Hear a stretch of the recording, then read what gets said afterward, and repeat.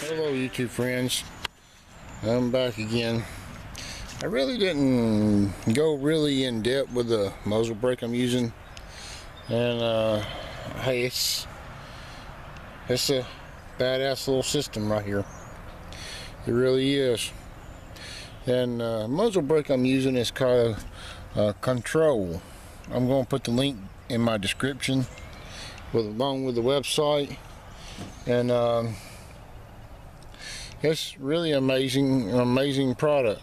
Even though it slipped off and the blast knocked the muzzle brake off, it did what it said it was going to do, and it's really amazing. Well, here it is.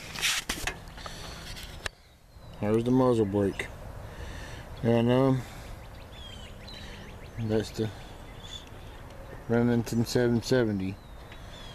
That muzzle brake, it's a tough little unit, and just to say it's tough. It blasted right off the end of my rifle, and it still clamps on, still mic's the same, still I checked it with my calipers and everything. Ain't really nothing wrong with it. It's just I just didn't get it tight enough.